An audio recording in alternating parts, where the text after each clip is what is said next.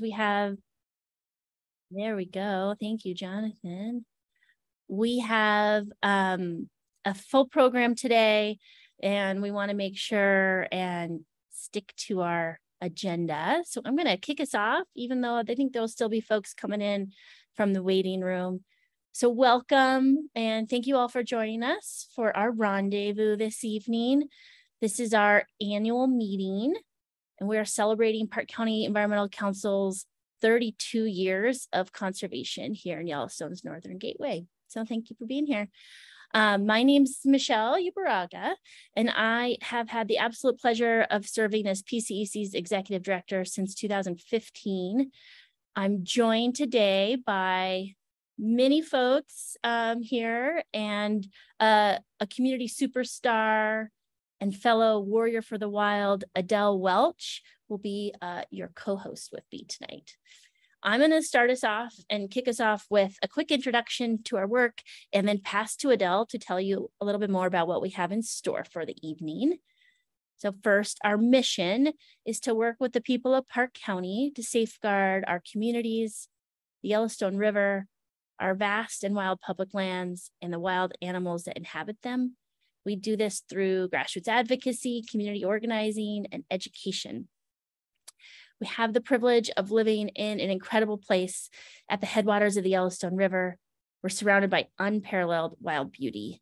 And this is the traditional homelands of the Apsalaka, or the Crow tribe, and many indigenous people that consider Yellowstone part of their traditional homelands, including Yellowstone's Tukadeka, which is a band of the Shoshone tribe, and many more. So what is Park County today has a long tradition of human habitation, people who have loved, cherished, and stewarded this place, and that's a legacy we want to continue. So thank you for being here. I want to acknowledge maybe we're all a bit tired of Zoom, so I promise that we have a fun in-person member gathering coming in December. Over the time that I've been with at PCEC, these Zooms or these membership meetings have been backyard barbecues, potlucks, sit-down dinners, now Zooms, and we're really would love to hear from you all on what you think we should do next year. Perhaps folks really like the Zoom, and we can come up with other ways to get together in person.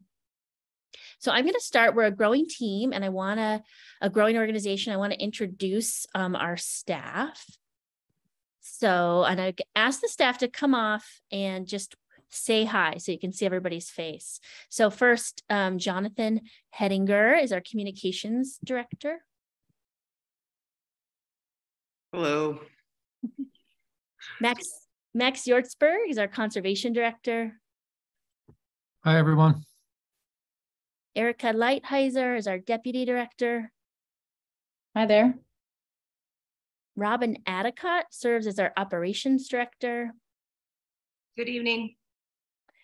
Carrie Kale is our business and community partnerships director. She is out of town, getting some well-deserved rest. And Sarah Stans is our community resilience director. Hello. And we have a couple of new folks on the team this year. Can you move it to the next slide, Jonathan? I want to welcome Bethany Allen. Bethany is our new landscape conservation specialist, and she joined our team just this year, working with a really great partnership at MSU Extension with other community partners to help landowners better understand invasive and noxious weed treatment in Park County. It's a really exciting program. We're really grateful to have her on our team. Can you say hi, Bethany? Hi, it's really great to be here and hope to work with folks more. And then we have another new addition to our team, Catherine Fazekas. Catherine joined us this summer. She's serving through AmeriCorps Vista, and she's also a PCEC Hayes Fellow. Catherine works as a part of a cohort across the state. It's called a statewide resilience team, and they're working to both bolster and adapt as we change as a state in faces of adversity. Catherine is working on a community resilience plan for Park County, and we're so excited to have her. Can you say hi, Catherine? Hi, everyone. Thanks for being here. All right. And then I've got our board, and I'm not going to make the board say hi. I'm just going to acknowledge and recognize and thank them. We have an incredible board of directors that this is truly a working board that dedicate hours of their personal time to help PCEC, and we're incredibly grateful.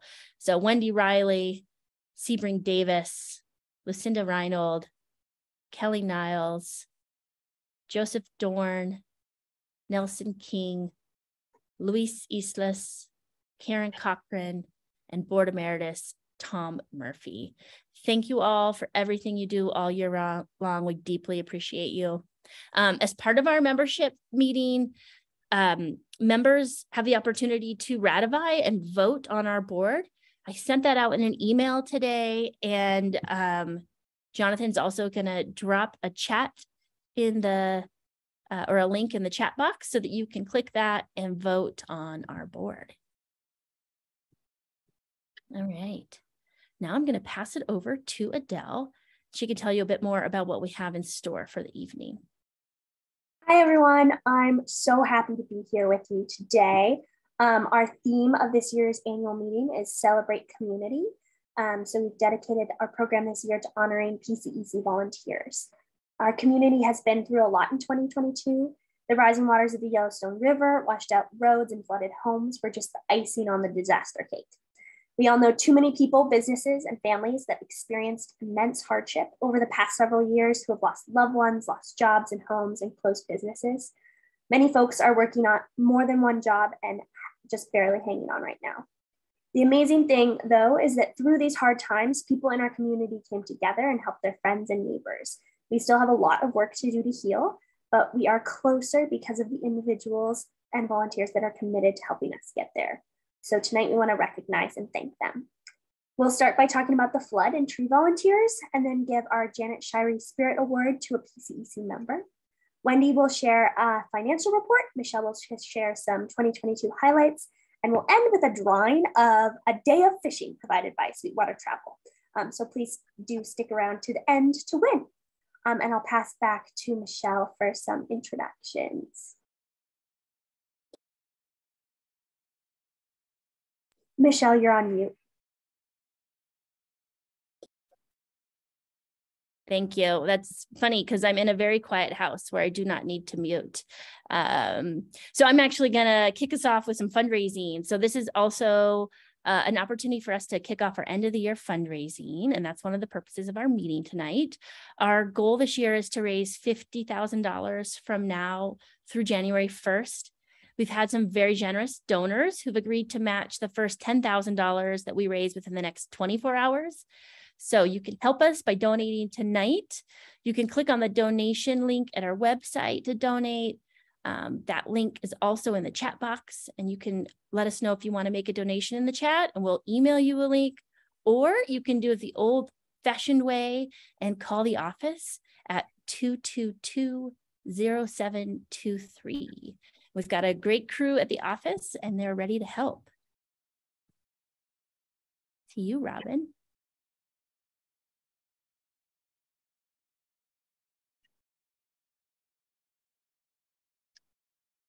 Robin seems to be on mute.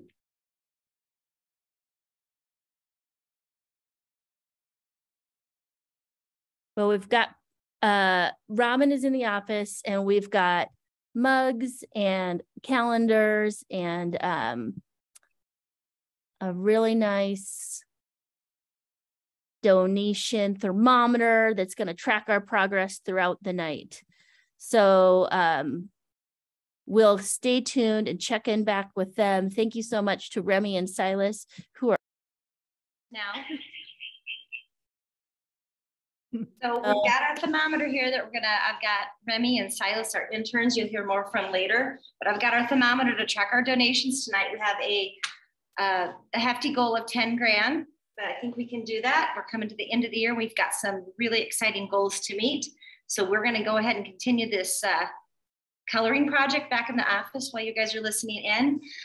For our $50 donations, we will make sure that you get a Tom Murphy calendar for 2023, which is some phenomenal pictures. I'm sure many of them are familiar with the calendars that we have throughout the years. And then we also have a selection for those donations, $100 and above, a selection of some Hydro Flask mugs that have the PCEC logo on them. All right, back to you.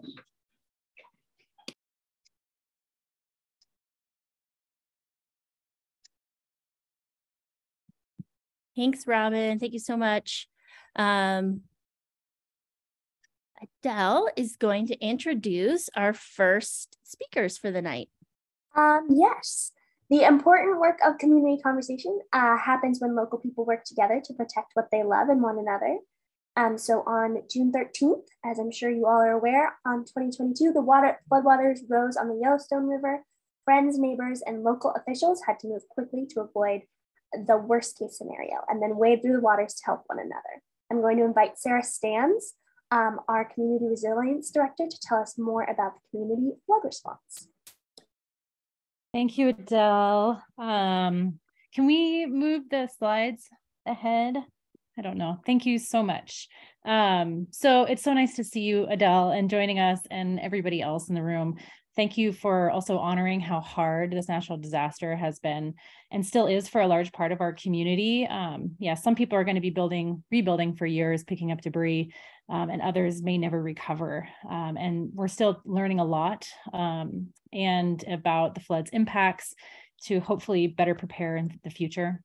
So looking back when I was a bit younger actually than Adele, during the record-breaking snowpack and 1996 and 1997 flooding events, I was about to graduate high school, and however, this flood felt harder.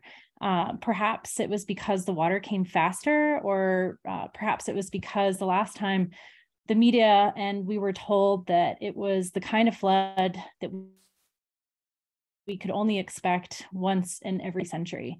And that's once in a lifetime event. And now 25 years later, experiencing it again in my lifetime. And so going forward, perhaps we need to start thinking about our efforts to protect erosion-prone banks by not using riprap, dikes and jetties. And perhaps we need a new vision for living with and alongside the Yellowstone River, especially with a changing climate. So 5 months following the June 13th flood, we had hundreds of individuals show up, bring food, pitch and fill sandbags. Many organizations pulled together to literally learn how to build the plane as we were flying it. We were exhausted. For PCEC, it was all hands on deck. We immediately stepped in to support whomever needed it in communications, on the ground, coordinating. And our biggest thanks really goes to our members and community that just kept showing up in any way possible, including Adele, who came into the office when she had a week in between school and heading off to be a raft guide. She would bring fresh baked treats, and she spent hours on the phone coordinating volunteers and individuals. So together we did a lot. We reached over 300 willing volunteers, local and regional. We checked in on over 75% of the flood cases on crisis cleanup. We coordinated 9 large volunteer group days, over 40 cases and going to people's houses and businesses.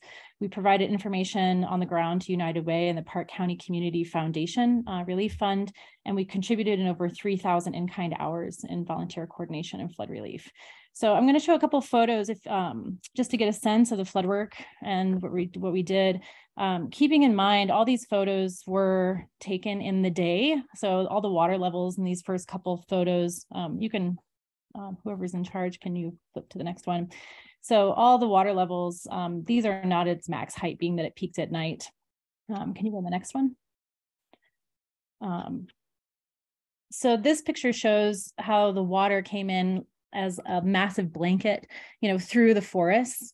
And, this was it's not a before and after, it's actually a after and before, because I took the second photo, and how sandbags actually didn't help a lot of people at the end of the day. There was just so much water. You can flip to the next slide. When we went and knocked on door to door, this person really in true Montana spirit said they were fine. Do we have a next slide? Yeah, this person said that they were fine. They didn't need any help. We asked if we could check their basement. It was full of water. We brought a sump pump. We organized multiple volunteer days and cleaned up debris for days, hooked them up to United Way, and made sure they got funding. The lesson here was that without going to door, these folks weren't in the digital platforms, and they would have fallen through the cracks if we just rely on those systems. So you can kind of scroll through the next few slides. This is just an example of the debris and the silt, the stuff that washed downstream, building materials, recliners. You can go to the next slide. Broken fences, sheds that had moved and relocated themselves, and the amazing amount of silt and trash that collected. You can go to the next slide. Lots of debris and trash intermingled. I'm sure a lot of you have seen this on your own properties. It just did a lot of damage to some folks, and other folks, it didn't. It was quite amazing. You can go to the next slide. Gutted homes, more debris. Go to the next slide. Some of the banks and boat launches following the days after the flood. Next slide. These are just a couple of our groups. So we had Day Spring Restoration, MSU Service Days. We had Montana Conservation Corps, Bozeman Field School, Bridger Bowl, Greater Impact, and others, just pitching in all the way until the end of October. You can go to the next slide. We also cleaned up the levee sandbags and coordinated with the city and other partners, and dumping all that sand, and Army Corps of Engineers actually came and helped pitch in there too. You can go to the next slide. Go to the next slide. This was just 2 days of debris pickup on one person's property. And I've merged those two photos together just to show the immense amount of stuff that's kind of there lingering in the shadows out of sight. Okay, next slide. Oh, actually, why don't you go back, because we'll just linger on this slide here. So I'm going to pass it over to one of our community members who was impacted heavily by the flood, and longstanding PC supporter, to share her story and what volunteers meant to her. But before I do that, and it's with Frances Stewart, and she's here in the room, and thanks, Frances, for joining us. But before I do that, I want to personally honor a few individuals that really stood out because they just kept showing up week after week. They did the hardest jobs, crawling into crawl spaces, doing jobs that Team Rubicon wouldn't do. They brought trailers, moved vulnerable people to new homes, and just kept checking in on people, and would take a no job is too small approach. So not everyone wanted to be here, and that's okay, and they couldn't, and hopefully they're going to be there for December 8th as we can cook everybody some dinner. But Justin Feinberg, Steve Kleinberg, Nancy Perkins, Jim Earl, and Carrie Russell, we really couldn't have achieved what we did because of you, and just thank you for your continued spirit to show up. I'd also like to honor Ellie Parva, and she was the team lead for Montana Conservation Corps. She brought multiple teams and really got stuck in with us on the ground.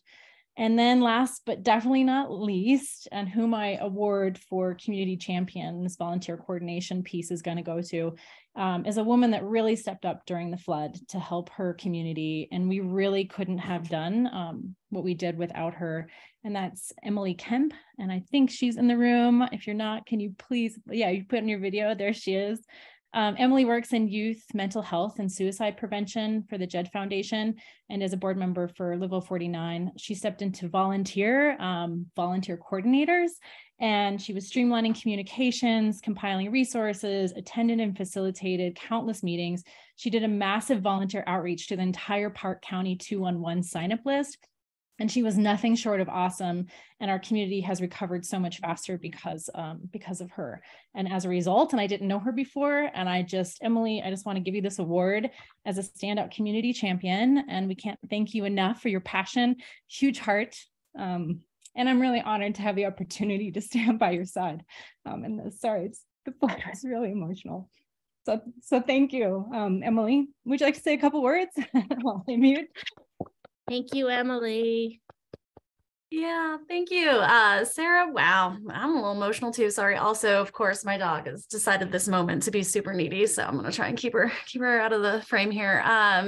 Sarah texted me and said, you have 2 to 3 minutes. I'm like, oh Lord, I don't have 2 to 3 minutes of things to say. But I guess for those of you who don't know how this relationship came to be, it really just happened because I feel like the Livingston community, as soon as the flood hit, like everyone stopped and everyone pivoted and everyone came together to offer whatever skills, talents, resources that they had. And it happened to be at a time because I work with schools during the summer that it was a little bit slower for me. And so through some meetings in the community, an opportunity to partner with PCEC just sort of happened organically. And Sarah was instrumental in facilitating that relationship. I remember her calling me one afternoon being like, so you wanna be my friend? You wanna start working on this with me? And I was like, oh man, I was scared because it's a big job, but she made it so easy, and PCEC has been nothing but wonderful and supportive. And yeah, I mean, it's just one of those things when the community needs help. I feel like we all have that as a common value. You just step up and do what needs to get done. And honestly, I feel like it's been an equally rewarding situation for me. I can honestly say that I've found like a really good friend in Sarah, which has been super fun to develop that friendship and relationship. So it's not all selfless, like it very, very much some selfish motives there. I'm getting just as much out of partnering with PCEC and making awesome friends and feeling like I'm helping the community. Yeah, that's about it. Thanks for letting me jump in and hang out. Thank you, Emily. It means so much that you're here. So we really appreciate you. And it's been incredible getting to know you. I'm going to pass it over to Frances Stewart. She's a longtime PCEC supporter, community member. And I just wanted her to provide some space to share anything she wanted to about the flood and what it meant to her. Frances. Thanks, Sarah. Well, here I am in my home on 9th Street Island. So, you know, I pretty much had a front row seat for this flood because this cabin I'm in is 30 feet from the river. And amazingly, water did not get in the house, but it was sure close. Did get in the crawl space like everyone. And so I was pretty much in shock from the 12th of June, seeing the gardens and the yard and everything as green as it's ever been. And then coming back on the 14th and seeing everything that used to be green, gray, and just mounds of that awful mud, which turned to the awful silt. And we just breathed it, lived it for, I don't remember time. I just know every day was crisis management from the time I woke up to the time I went to bed for months and months, way into September. And a lot of people don't realize it, me included, like the people that said, oh, we're fine. I mean, you don't know really what the extent of the damage is for months and months after an event like this. And so it just takes staying with it and staying with it. And, you know, that's what PCEC did. The thing that amazed me was, I mean, we had been sandbagging from the beginning, and it was, you know, before the flood, but we were just hearing about what was coming down because the gauges had all watched out. So we didn't know how much water was coming and how fast it was going to come. But, you know, it was just neighbors, including Bill Zanoni and all of the Zanoni-Ubaraga clan, which, as we all know, is pretty extensive. Thank goodness for all of them, even Luca. But then, you know, after it happened, we were still sandbagging because the erosion was happening because the river stayed so high for so long. So you couldn't really dry out a crawl space until the river went down, which was months later. I lost a big cottonwood tree on July 4th. So that it was still eroding and eating away, doing damage pretty much all through the summer. And the thing I noticed immediately was that the agencies, the city, the county, the state, and the federal agencies really were not, our local agencies weren't equipped to deal with this. And so no network to find out what's wrong, what's happening. And PCEC was the one that picked up the ball and created this network, you know, it took them a little while to get it going. I have to say, shout out to Erica Lighthouser, who was making calls even when she had COVID. And she said, I wish I had come in person, but I've got COVID, but I'm going to still do the phone calls. And I think it got better and better as we got on, as we, you know, but I was right there saying yes to anybody that volunteered to come. And that crisis team you mentioned too, I think, Sarah, that showed up in the beginning, did look around the volunteers. I can't remember the name. I think they were kind of organized at the state, events from the state, but they said, you know, yeah, you need to clean out that crawl space, first thing you need to do. But, you know, we don't do that.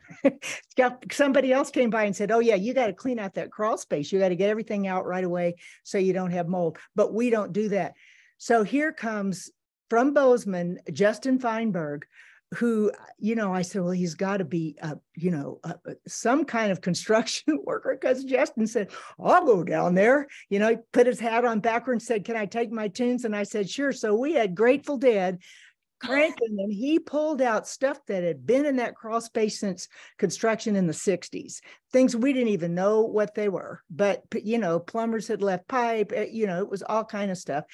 He hauled it out, and Steve Kleinberg would have gone down, but he came when he was sick, assured everyone it was not COVID, but you could tell he was weak. It was some big cold he had. But Steve and I were picking up the stuff as Justin was pushing it up out of the crawl space, throwing it into Shiloh Hernandez's big old truck, and hauling loads to the flood dump, which, you know, I really hated to see and hated to do, but that's the problem. When you have something like this, all of this goes into the ground. But Justin was in there. I gave him this big construction N95 mask I had and told him, you have to use this, you have to wear this, and which he would have, I think.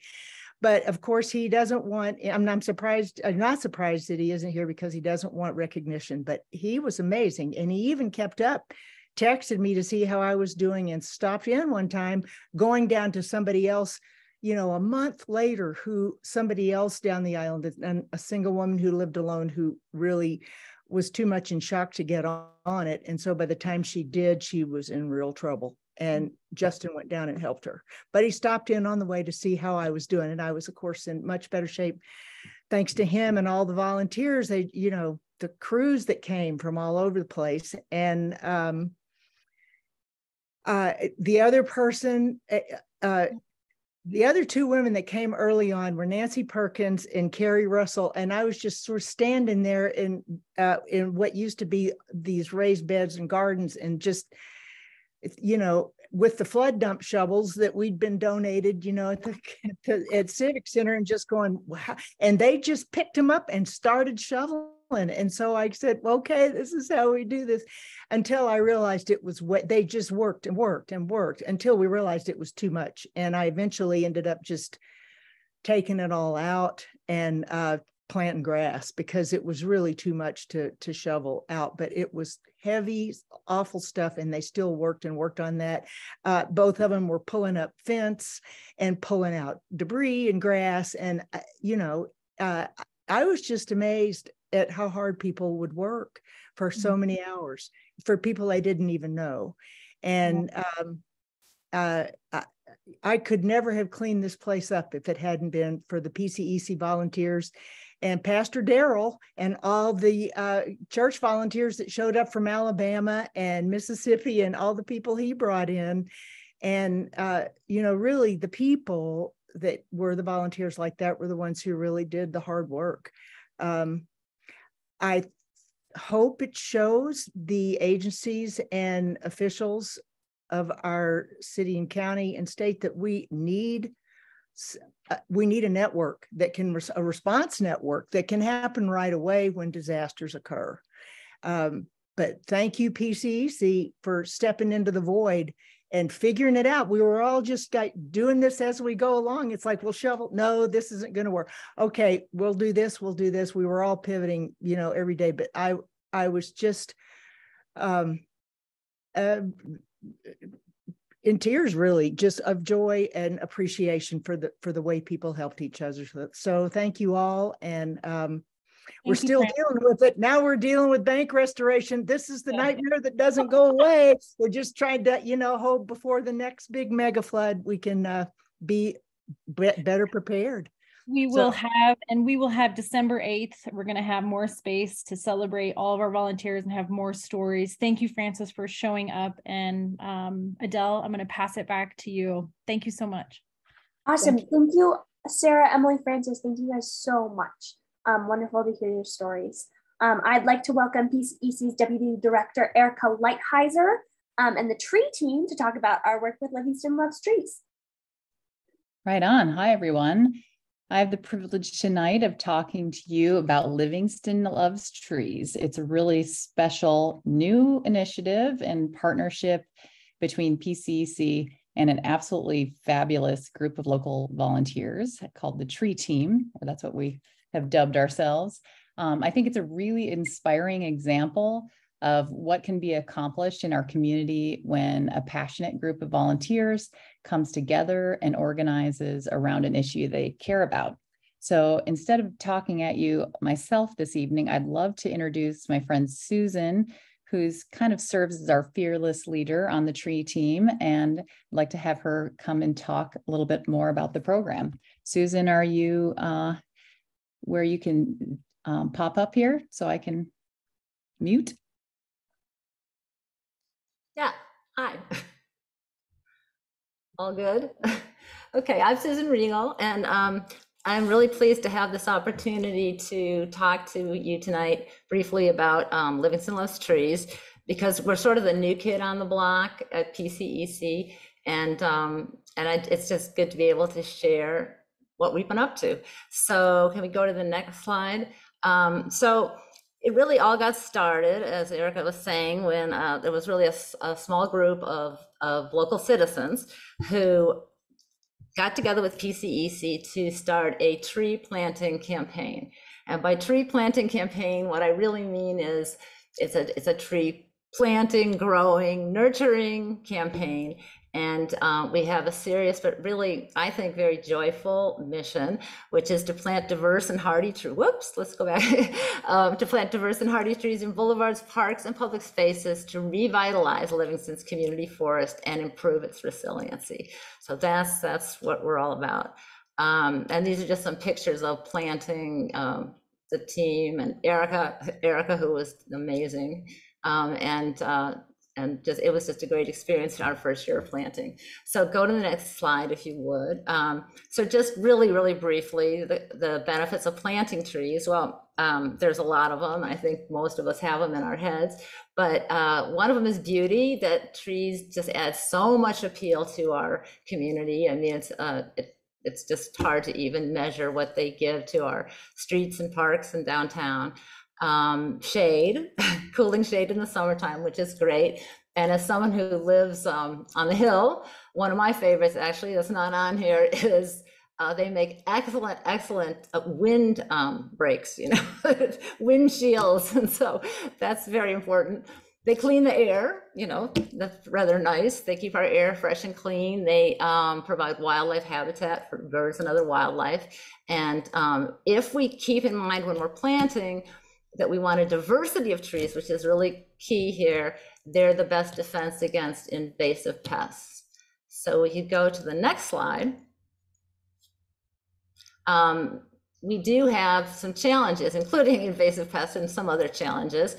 The invasive pest hasn't invaded yet, but we'll get to that. So we have an aging tree population, and the trees, in some ways, that you could say that was sort of advantageous in the sense that we have big, beautiful, older trees in our town, but we also are losing them to attrition and other factors, and they're just not as hardy or sturdy in our winds. And so what we end up with is really sort of tree deserts on different blocks where the trees are no longer on the boulevards, and they disappeared from the boulevards, and there really aren't trees. So trees are needed in areas of our public spaces.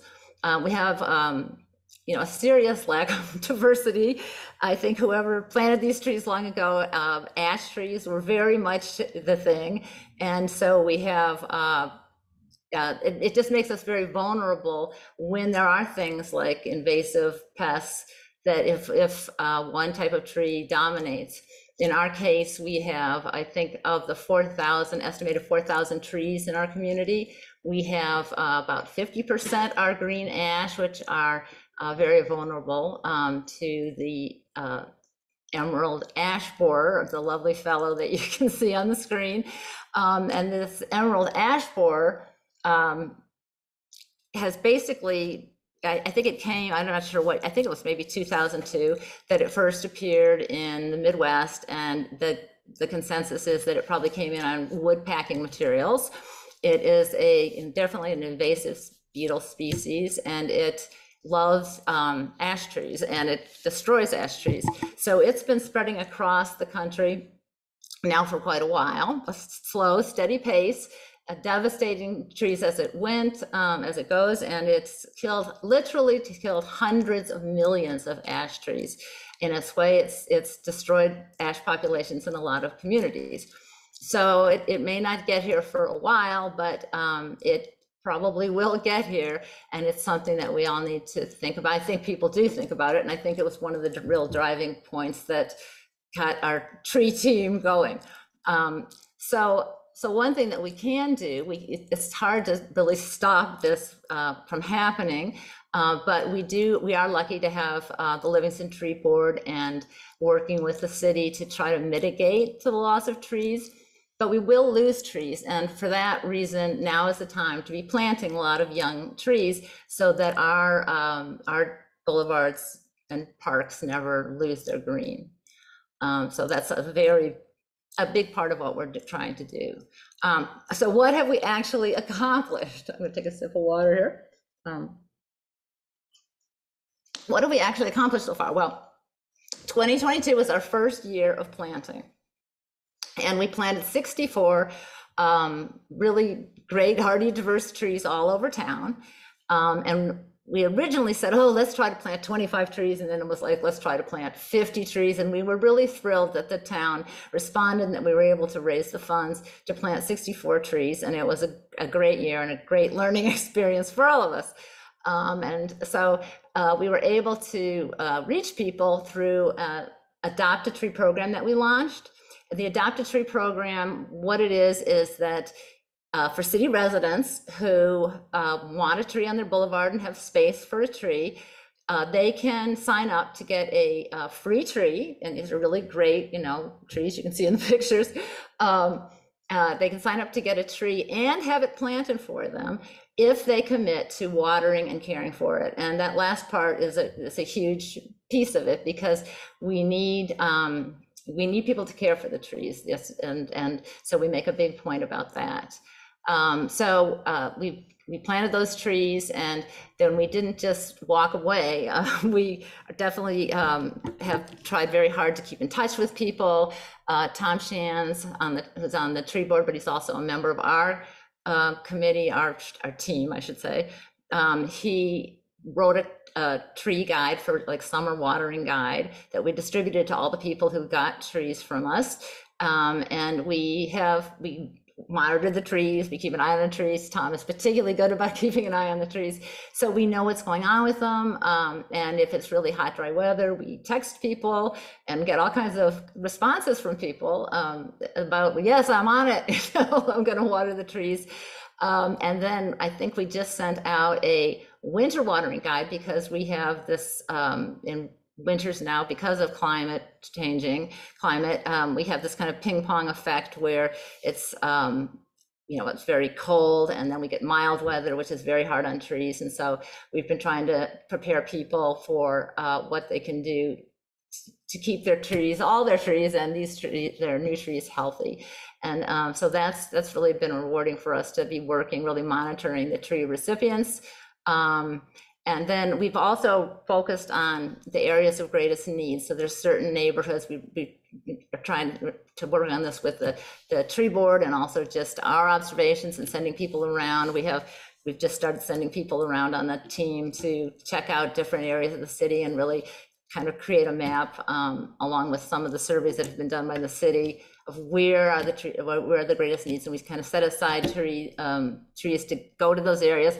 And we also actually go door to door and put door hangers on doorknobs so that everyone will say yes. It's been very effective, but so that people in those neighborhoods know that they can get trees.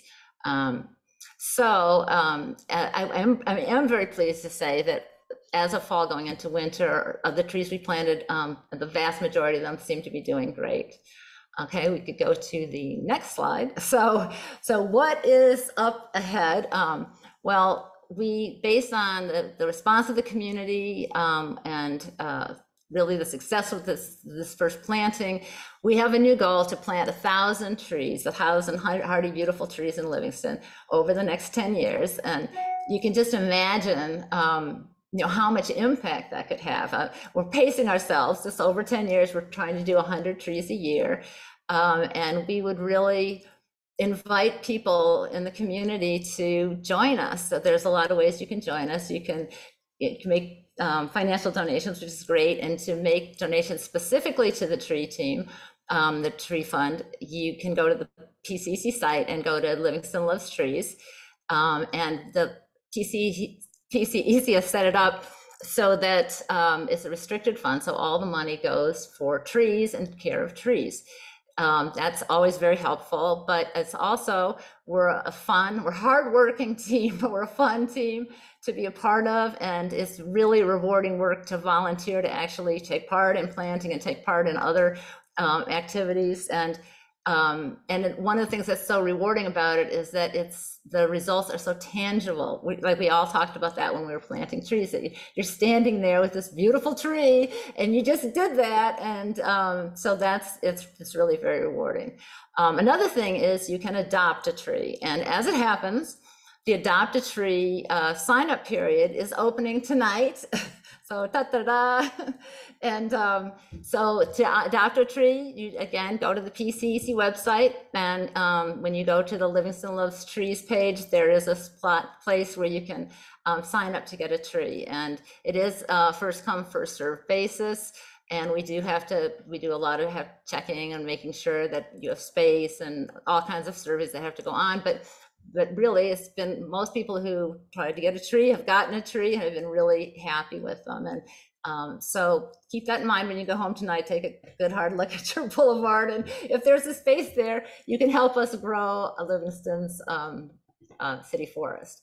So I just want to close by saying a couple things. One, I want to thank PCEC for just taking this on and doing so much really within the community to support trees and growing our trees and keeping our community beautiful and strong. And the volunteers, I wish I could thank everyone, because we have amazing volunteers who just have been so great. We also have a lot of support from the landscaping community, who we get all our trees locally, and they've just been wonderful as well. And what I hope we can do is maybe put some profiles up on the tree page eventually, just so that the people who are doing so much to make this all possible can get their due. But really, thanks to all our volunteers so much. And then I just wanted to close by saying that when we're out planting trees, one of the things we think about is that what we're doing, the trees we're planting, some of which have life expectancies of 200 to 300 years. They have to get through, but when they do, it's possible that 200-300 years from now, people who are living in Livingston are going to be standing in the shade under some of the trees that we plant. And it just gives you such a good feeling about that what we're doing, someone planted all these trees that we love and in our parks and boulevards and public places now years ago, and it's meant so much to us, and that we're doing the same for the future generations. So thank you very much, and thank you, PCEC.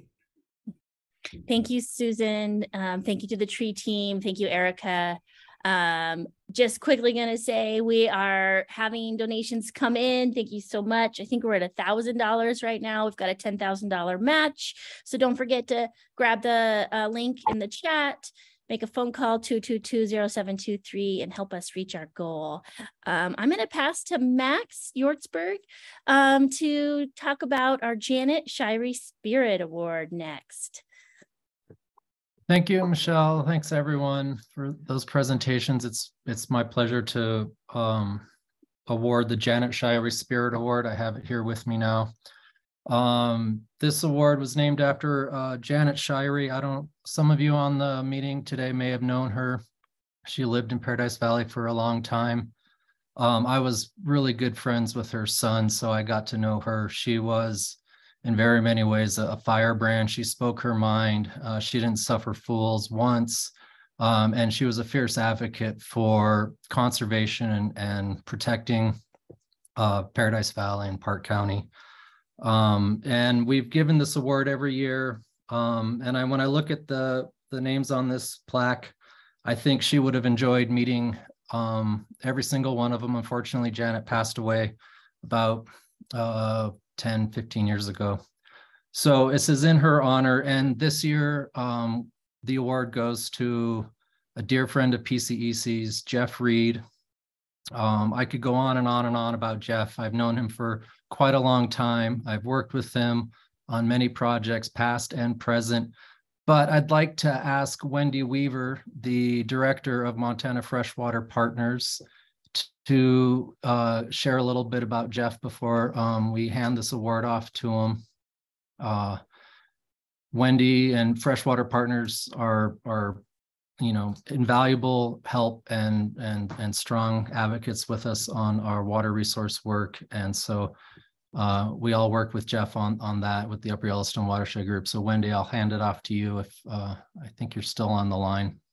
Yeah, thanks, Max. And I also want to thank PCEC for being such a great partner in our watershed work. I'm truly grateful. And it's an honor to be able to get to speak about Jeff and working with him.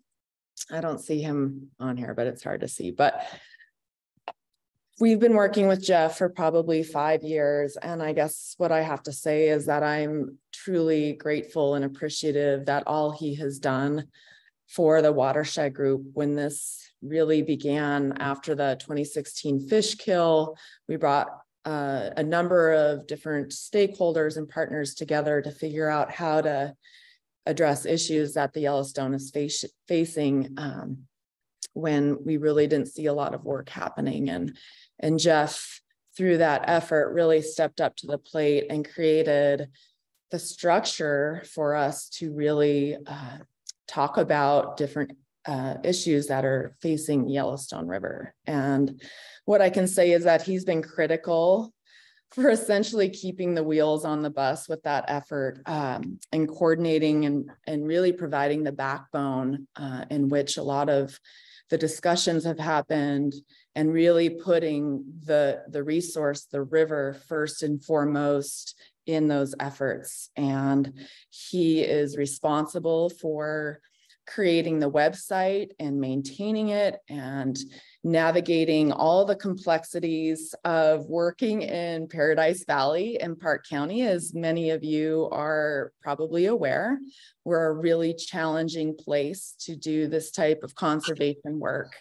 And he's just really stepped up to the plate, and he's been inclusive.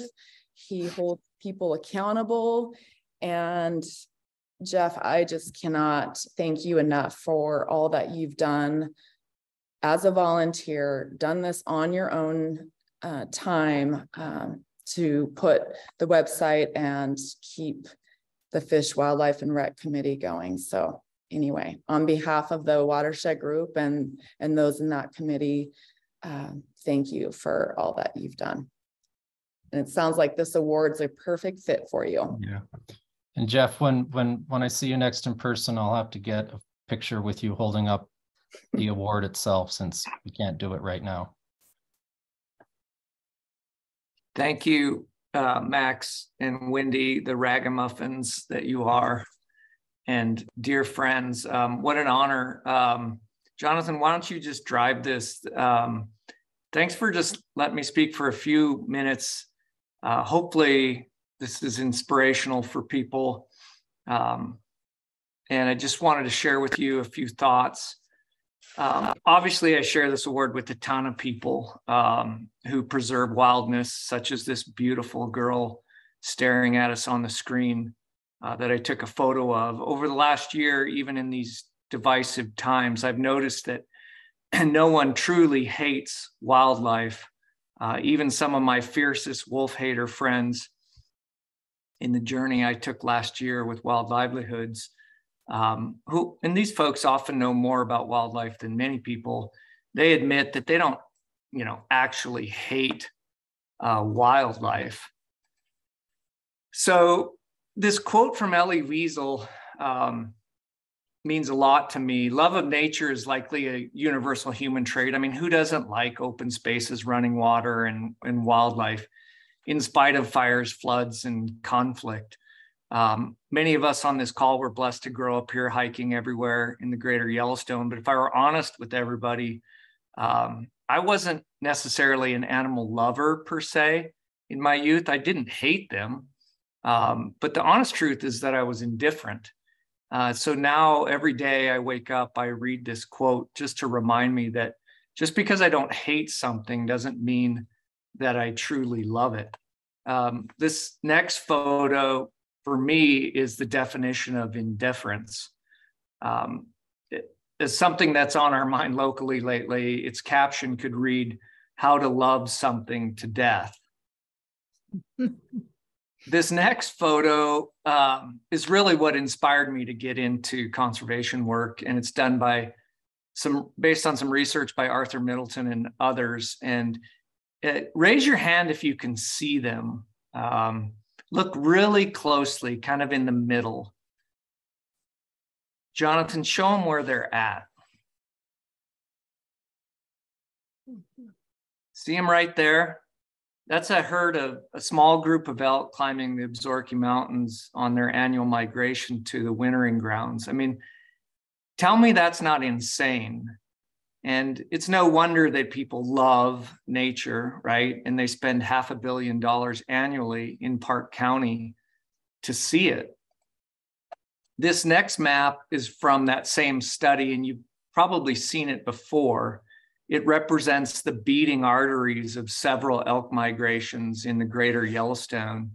And here we sit in this land we call paradise.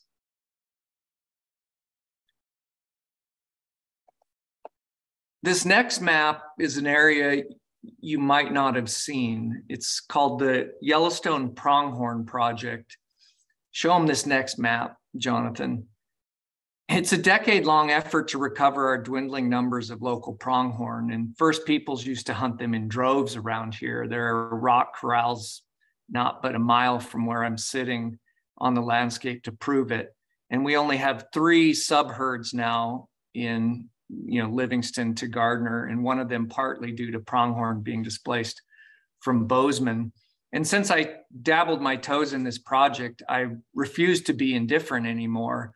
But what's weird is I didn't really feel like I was in love. In fact, I was getting pretty burned out a couple of years ago. I'd find myself reading Ed Abbey books with a bottle of whiskey, bitching about how the world was falling apart. And which I still think it is, by the way.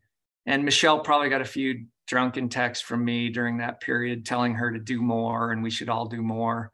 But this next map on the right that really changed me. And this is a map of pronghorn collar data from a herd north of Immigrant.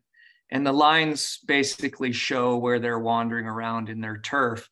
But in the bottom left corner, you'll see a faint green line, which represents one female pronghorn leaving the herd to give birth near our farm alongside the Yellowstone River. It's the first time I've seen them do that in my 45 years of living here. And that faint green line has become my pale blue dot in essence. And John, if you go to the next slide, this is the carcass of that mother 2 days after giving birth. She was killed by a vehicle which basically left behind her and scattered parts of a car on Highway 89. And obviously I was heartsick. I had watched her diligently for 3 days, including the day she gave birth. And this next picture are the fawns a few days later, and they're the two little speck dots on the horizon in the distance in my binoculars. And one of them is actually trying to suckle on the other in 99-degree June weather, both of them waiting for their mother who wouldn't come back. So I did what I thought was the right thing. I crawled through the dirt and cactus to get close enough to euthanize them. But before I did that, I sat silently about 2 yards away, watching their black tongues panting in the heat and their beautiful elephant-sized eyes blinking in the sun. And I did that for about a half hour before they took their last breath. And whether I did the right thing or not is beside the point. My point is that I had finally engaged with wildlife at a very personal level. I had engaged in their world and I had seen it from their eyes. I've hunted my entire life, including pronghorn, and I knew a few things about wildlife. But I often tell my friends, in the words of Norman MacLean, that I hadn't yet started to think like a pronghorn. And I definitely hadn't fallen in love with one. But I had then, and miraculously, from that point on, I no longer got burned out from conservation. And as I thought back on it, I learned that I could never really bear the burden or fight the headwinds that Sarah and others mentioned. I mean, it's a brutal uphill battle, but I couldn't fight that burden unless I moved past this stage of indifference into this really painful yet honest and truthful world of love. And, you know, whether you're an atheist who believes in biodiversity or you're a religious person who believes in being a responsible steward of all creation, and I would remind those folks that it's all creation in the Old Testament, you know, it's up to us, unfortunately, who will determine whether they have room to live here while we also live on the earth. And that includes cutthroat in the river or pronghorn on the landscape. And that's the only burden we must bear, is whether we are indifferent or we love them. That mother came from the pronghorn herd who live and raise families north of Immigrant, right where Montana's DNRC is seeking to put a gravel pit. And again, thank you, PCEC, for helping coordinate local landowners and businesses and hunters and hikers to fight this, because our lifestyles and our livelihoods, and dare I say, our private property values depend on open spaces and abundant wildlife. And not to mention, just for the love of wildlife, for their own sake.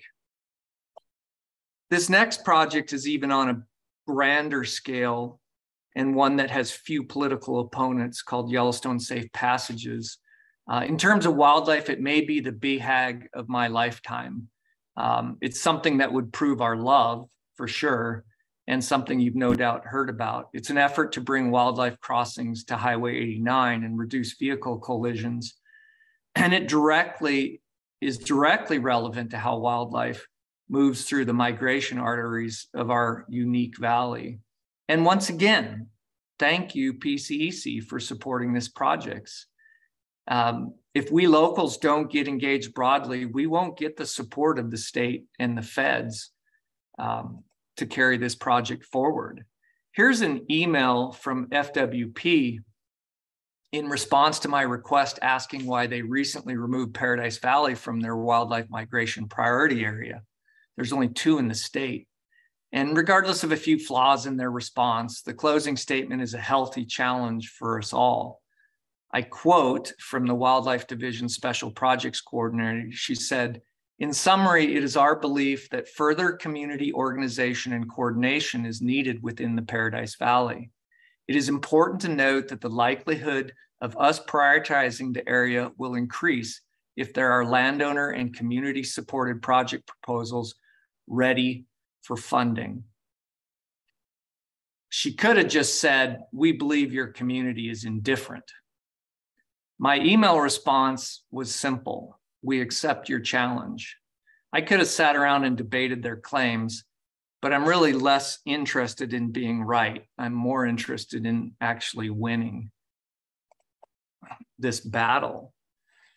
What I love about PCEC is that they constantly remind me that to love something to protect it requires me to show up, as Michelle often says, to get my hands dirty, to put my money where my mouth is, to engage in all viewpoints while still making my case for my values. And perhaps most importantly for me, to do in my own backyard what I hope others will do in theirs.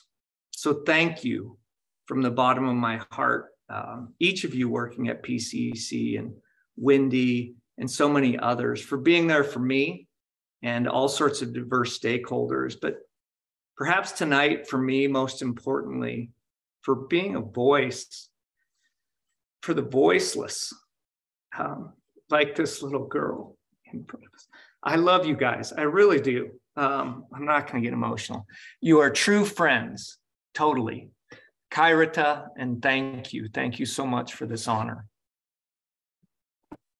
Thank you, Jeff. So much, Jeff. That was so inspirational. Sorry, Michelle, if you were about to say something. I just interjecting a heartfelt thank you to Jeff. Please, Adele. Yeah. It is your, it was a beautiful presentation. Thank you, Jeff. Truly beautiful. Yeah, thank you so much to you, and congratulations to all of the volunteers. And yes, do put your money where your mouth is.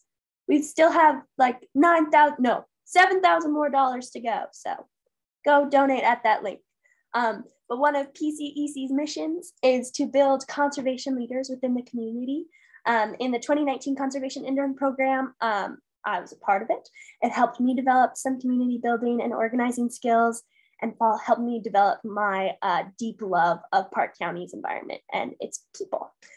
So now I would like to welcome the incredible 2022 conservation interns. Remy Sexton and Silas Schwartzberg are going to be here, and Scarlett Welch is unfortunately unable to join us, but I'll give her a hard time about it. Please welcome. I gotta open it up. Come on. Go. Thank you. All right. Hi, my name is Remy Sexton. I am a junior at Park High in Livingston, and I was a conservation leadership intern this summer. The reason I wanted to be involved with PCEC is because it's just such a foundational part of our community. And I think what's really special about it is that it's hard to not be involved in PCEC and hard not to be impacted by it. And for me, it serves as a way to turn my passion and love for this place into meaningful action. Yeah. Hi, I'm Silas Schwartzberg. I'm also a junior at Park High School, and I also did the conservation leadership internship at PCEC this past summer. For me, PCEC was my first job opportunity, and I think it really set me up well for future working scenarios. I really look up to what PCEC does, and really appreciate what they do for the community. I think it's great, and we need more support and get our job done. Thank you. Thank you so much, you guys. You're both truly wonderful individuals, and we're very lucky to have you in our community. And it's super exciting announcement. I'm thrilled to announce that with the support of generous donors, we are able to continue working with Miss Alicia Jonglord, who, if you don't know her, she was a huge mentor of mine in high school, and supports the Green Initiative at Park High. So with the help from the donors, that support will continue through the 2022-2023 school year, and hopefully beyond. For those of you who do not know Miss J, she is one of the most wonderful people I have ever met. She fosters a community of care, solidarity, hope, and most importantly, action. She's inspired and supported countless Park High students in finding and achieving their dreams, and it means the world to me and so many other students that she can continue to be a leader and mentor for climate action in Park County. So it makes me really happy that she can continue to do this work. But back to Michelle to wrap us up with some business. Thank you, Adele. Alicia, do you just want to wave real quick and say hi? I know you're on, but if you're there, wave and say hi. I want to apologize. We're a little bit over, but I think we had just some really stellar presentations from community members there. So Jonathan, if you could move us to the next slide, I'm going to wrap us up. This is our financial summary. And Wendy was hoping to do this for us, but she has to go. Wendy, are you able to jump? She was in the car. So yeah, so I've switched to the car. I'm on my way to Chico to celebrate with my husband, his birthday tonight.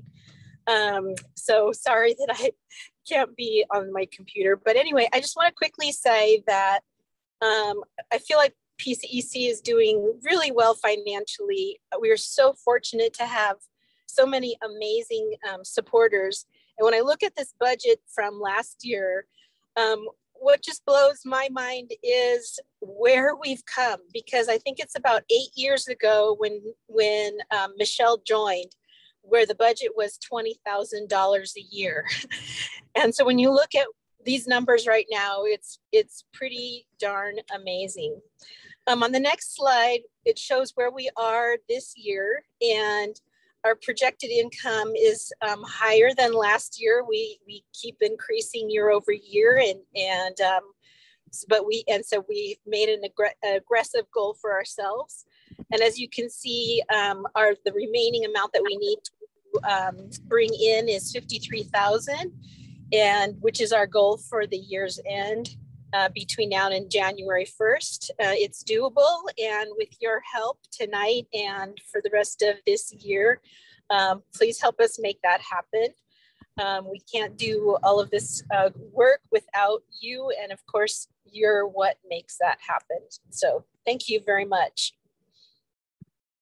Thank you, Wendy. Can we get a quick update from the office on where we're at with our fundraising?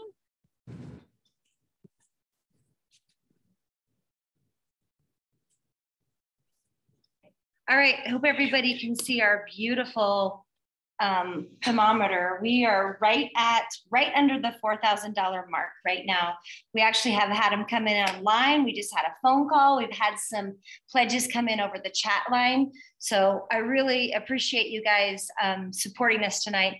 As you've heard from our interns, your donations help support programs like that, the different programs that like Jeff was talking about, the flood relief. So thank you so much. And all of you who donate, I will be getting in contact with you and getting those goodies and those calendars and mugs out to you. Okay, thank you, Robin. I'm just going to quickly share our highlight page here next, Jonathan, and then we'll wrap up with the toast. I'm not going to go through our accomplishments. We sent these in letters. They're posted on our website. We've done a lot in 2022, and you've heard about that tonight. We also had some fun. The next slide just shows our Yellowstone Gateway 30K. We hosted this race for the 4th year in a row. We had almost 200 racers. A huge number of volunteers go into this effort. It's getting people on the land and celebrating. And then our next slide is our team. PCEC staff got on the land in the crazies this year. And we were able to, Jonathan, can you move to the next one?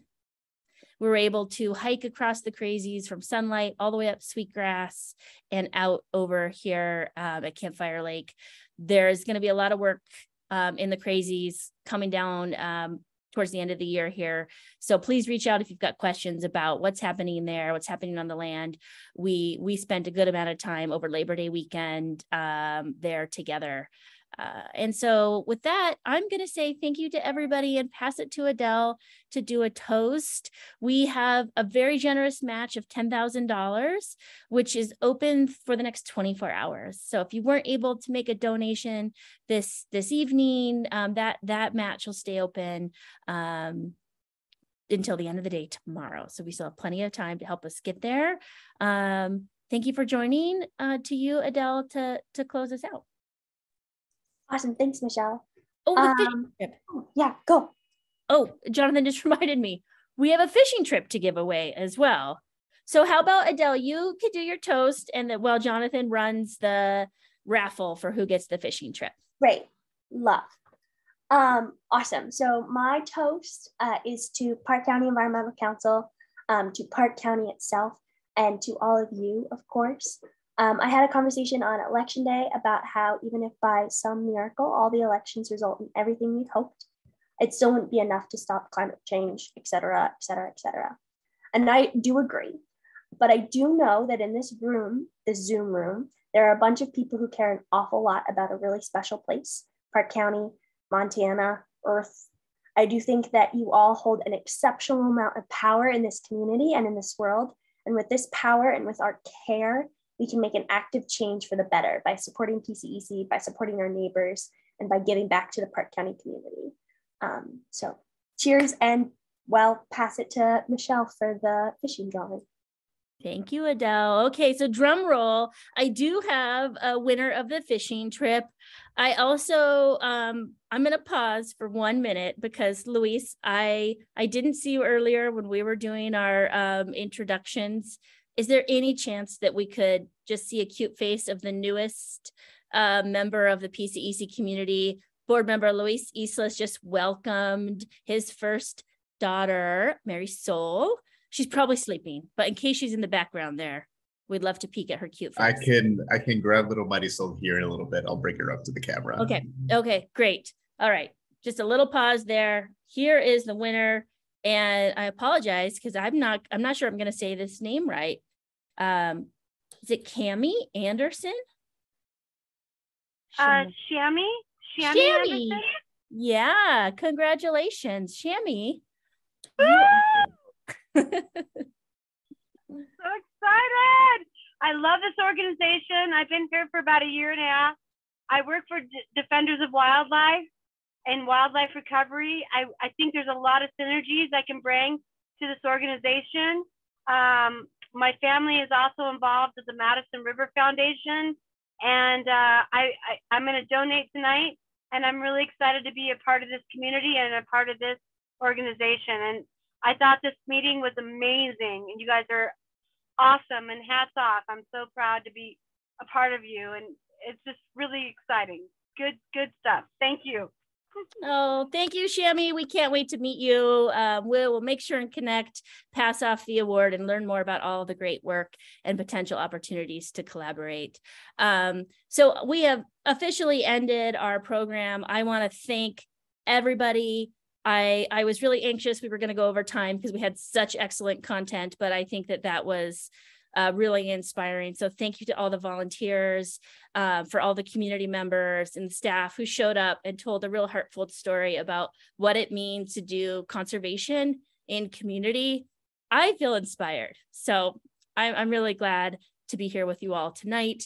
And we did say we would keep the Zoom open if folks want to stay on and say hello to Marisol, say hello to a neighbor, grab a glass of wine or a glass of water and say hello to one another. So please continue to hang out if you want, or get to dinner for or envy Colin and Sebring in Hawaii right now while we're sitting. Yeah, aloha. Suckers. Is it cold? Amazing. We love you guys. Thank you for everything you've done for the community, PCEC, and congratulations, Jack. We love you too, even though you're mean to us, evidently.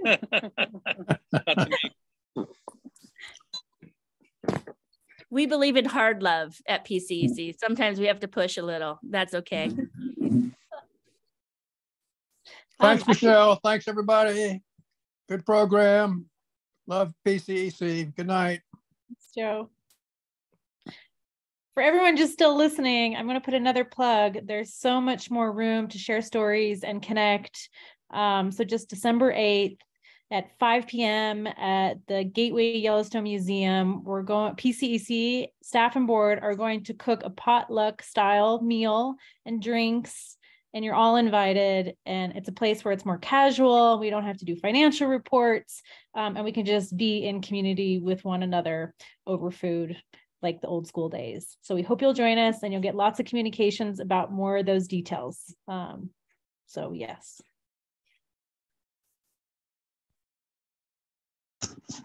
Good night, everybody. It's great seeing you. Thank you for everything you do.